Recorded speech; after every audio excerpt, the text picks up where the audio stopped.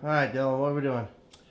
Well, I'm going to give you a tour of what my setup is like. So come out to the garage. Wait a minute, I know that creature. Caesar. He's eating around here like he owns the place, dude.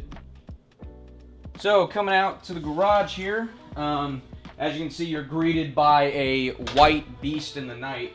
This is my E92 M3 video. Taking a closer look coming soon. This is my dad's 4-car garage. We keep 3 cars in here. We keep my M3, his race car, and his champ car race car, which has been replaced by my Miata. Find out why that's on jack stands in a future video. This is pretty much where all the magic happens. Our champ car team operates literally out of this one spot right here. My dad does everything to the car right here. I mean, we don't have a lift or anything to change, like, you know, transmissions or engine swaps or anything. We got a Miata transmission just laying there. Got our toolbox. This plate right here is actually really special. This is the license plate that was on my dad's FB RX-7 back in 1985. And I actually paid homage to him because I have the exact same plate on my FC. So this is the garage, you know, nothing really special. It's just your run-of-the-mill barbaric, you know, grassroots racer garage. But let's go in the backyard and take a look at what's going on there, because there's a lot more interesting stuff. Welcome to my backyard.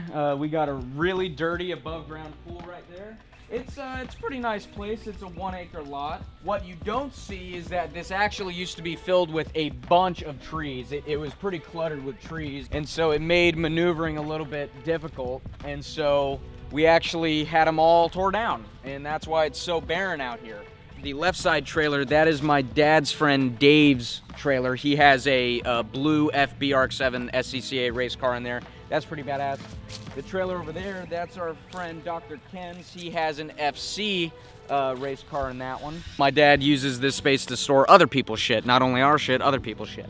Right there, we got a parts car, Turbo 2 FC car. I've stolen multiple parts from there, including the seats that are in my FC. We got a Miata that's rotting away. That's for our parts car, for our champ car. Coming over here, you got this really big tent area. This is where I keep, you know, my shit boxes. That's my Protege. That was my first car. And under the tarp there, that's my dad's E36 M3. That is pristine. 246,000 miles on the same clutch on that car. Can't wait to show that car to you guys sooner in the future. What's going on with this rope? Oh yeah, the stakes in the floor. So, you know, that's a little big thing. So what you see marked out, or kind of marked out, is this is actually going to be our shop. We are quickly trying to build a pretty nice 3-car garage shop in here with 2 lifts, a double story. We're like trying to maybe convert it to a little bit of an apartment back here for, you know, I don't know, maybe for Austin when he decides to come live with me. I don't know. This is a 50 by 40, so it's 2,000 square feet. This is about the largest size you can have as an addition to your house. Just try to imagine, like right here is a bay. Then over here we got a bay. Over there we got a bay. We have 2 lifts right here. We have rolling like tool sets that roll around the cars and stuff.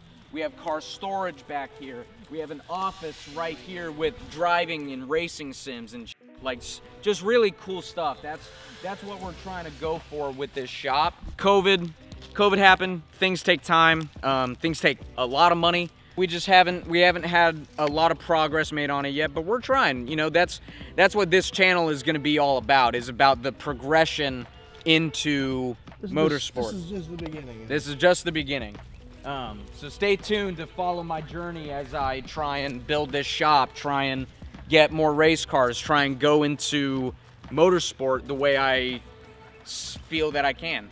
That's pretty much all I got for you guys. However, I will tell you that the next door neighbors have expressed interest in me actually buying their house. So that might be a future video. So stay tuned for that. I mean, I don't know if that's really gonna happen, but if it does, just try to imagine the sheer amount of like space that we would have to do whatever we want.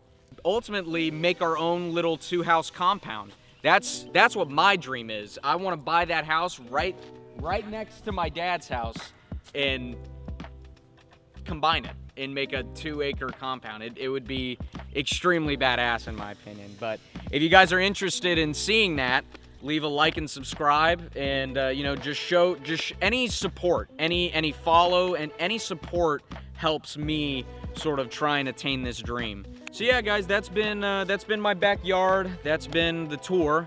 You know, I hope to take you guys on a journey throughout the rest of my life of me expanding into some sort of compound with amazing capabilities.